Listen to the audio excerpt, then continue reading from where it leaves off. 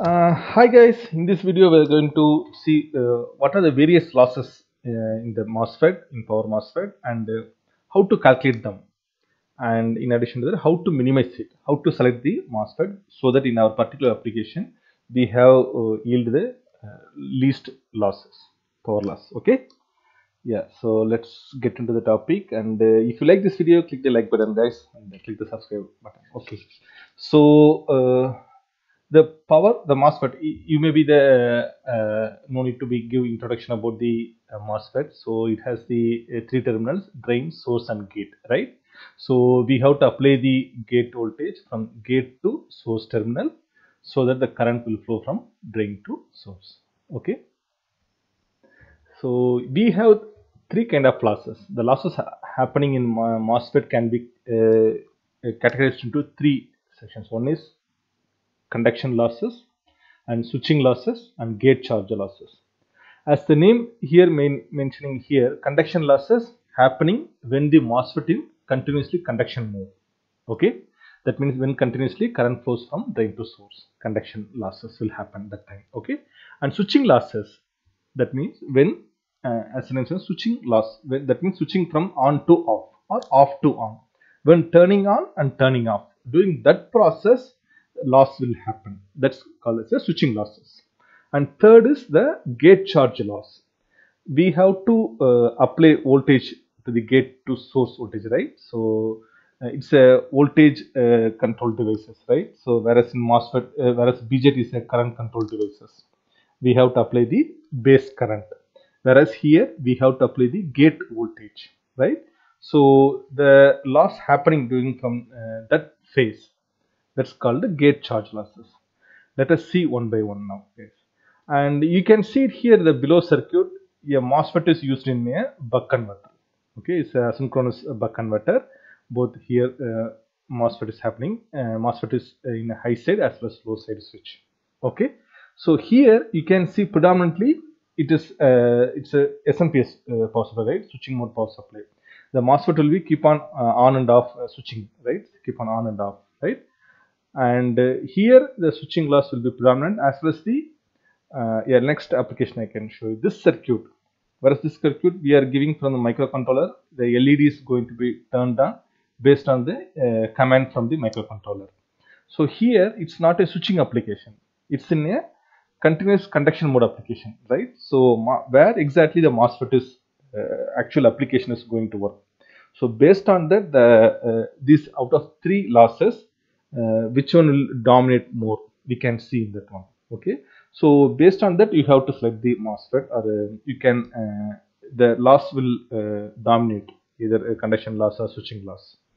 Okay, so coming to the out of three losses, coming to the first loss. Okay, conduction loss, that means when MOSFET is in conduction mode, that means when it is in on condition, what is the loss happening there? That means when it's turned on, the only it act as a resistance, only the minimum level resistance will be there in the internal structure of the MOSFET. Okay, and it's like a P is equal to I square. So that's what here is a I is the current flows from drain to source, that ID value, drain current, right? In actual application, what is the drain current? That's current flows through it. And the RDS on value, the on state resistance. RDS on is the on state drain to source resistance. That's what RDS on resistance. Okay, in I can we can see in one of the MOSFET. I just take it of IRF from Infineon. I just open the data sheet. I just open the data sheet here. So you can see it in any MOSFET data sheet. You can find the RDS on value. Here in this particular part number, this particular MOSFET, the RDS on value is 90 milliohms. It is in the range of milliohms range only, guys. So how that is the one of the reason instead of the MOSFET on state loss will be very less. Okay, so here instead of diode, if it is what is the voltage across the diode, means VF and IF will be the right voltage, the forward voltage into forward current flows through it. Okay, whereas here I square RDS on, that's why compared to asynchronous buck converter, it has less loss than the yeah, non-asynchronous buck converter. Okay, yeah, instead of deviating the topic, let us focus on this one losses happening in MOSFET itself. Okay, so yeah, here I square rds on. So here in our application, maybe if you see it, the current flows through will be a 20 milliamps current. So nominal diode is a normal diode. If you see it, 20 milliamps into rds on value, that is the conduction loss happening there. Okay, just a moment here. Okay, and moving on to the next loss is a switching loss. Switching, as previously mentioned, it's switching happening from on to off or off to either MOSFET from the off state into on state or on state into off state. During that phase, the loss happening, right? So in ideal case, it is you can see that it can be a rectangular waveform. The VD will just get down here and it will just started from here. Whereas in realistic case, it's ramps down. It's not exactly this rectangular pulses kind of waveform will not be there. Okay, so this when it's turned off, when say for example is during the phase the MOSFET is turned off. When it's turned on, it will not turn on immediately. It will take some time. Okay, and same manner it's when it's turned off also, it will not instantaneously turn off. Few seconds, nanoseconds will take down to turn it off, right? So that phase, that triangle, that power triangle is the loss during turn on time as well as turn off time. So that's what here I'm saying, the power triangle. The power triangle, if you see it, as I'm saying, the triangle, that this area, okay, this area is the loss area. If you see it, what is the triangular area is of BH, right? Of into 1, that means 1 by 2 into base into height, right? Here the base is T on or TS off, right? The rise time or fall time, okay? And the height will be this value VD into ID. That is the height HI, right? So that's what we are have. The formula is coming here of H is the VDS into ID, okay, drain to source voltage and the drain current, and this is the it will happen at two moments, right? Either in from on off to on as well as the on to off. So two times at a moment is happening. So that means rise time plus fall time into number of times over a period of time. That means switching frequency. How frequently it's turning on and off, right? In a particular system, say for example in this converter, what is the switching frequency set for this this particular buck converter? So switching frequency into rise time into fall time, that is the base, okay, of BH. Base into height will be the VDS into ID, okay.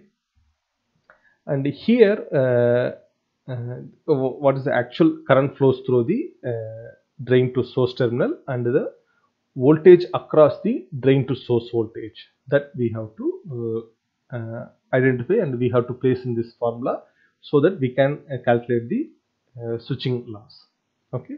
The third one is the gate loss, okay. See, we know there is no current flows through the gate terminal because gate is completely isolated, right? So insulated, completely insulated will be that gate to this part, okay. But we are applying a charge, a charge, a QG value, we are applying a charge, okay, to the gate terminal, so that it will induce the opposite polarity in here, and then it will drain to current source, current flow from drain to source, okay. So the gate loss will be, the formula for the gate loss will be total gate charge into what is the voltage we are applying from the gate to source terminal and the switching frequency, that means FSW, switching frequency. So this total gate charge value will be given in the any data sheet, okay. Yeah, we can see it in yeah, you can see it here, the same data sheet I'm just opening here. You can find it out the yeah, total gate charge, okay. So 37 nanocoulomb into number of switching frequency and what is the voltage we are applying, okay. Based on that the loss, the gate charge loss will be determined, and here the VGS is the what is the voltage we are applying in the actual circuit. In some cases, we are having a dedicated line or reference voltage line, either 3.5 volt we will apply it here. In some cases, to increase the switching speed, the switching increase to minimize the rise time and fall time, to increase switching speed, we will use the gate driver IC. We will use it. Okay, in those cases, the driver voltage applied to the driver voltage, the VCC value, that is the applied voltage to here, right? So VCC into the QG value we have to take. Okay, this is one of the trick you have to remember when we are calculating this gate power loss. Okay, so the total MOSFET loss will be the sum of all three things. That means on time loss, switching loss, and gate loss. Now, when you are selecting MOSFET for your application, okay, when you are selecting the application for this one, so you have to which one is dominating more, you can see it. That means we have to see it whether your application is the DC-DC converter or a buck converter, it's a switching application, or in just a continuous conduction mode is working on here. So based on that, the values you can choose it. So for example, it's only conduction mode only is working. Then you can choose the MOSFET which has the lowest RDS on value.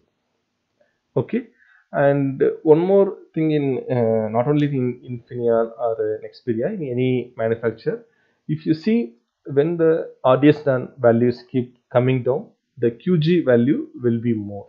Okay, it's indirectly proportional to those two things. And here gate loss, if you want to minimize the gate loss, it's directly it's a QG is each and every MOSFET it's fixed for these QG value, right?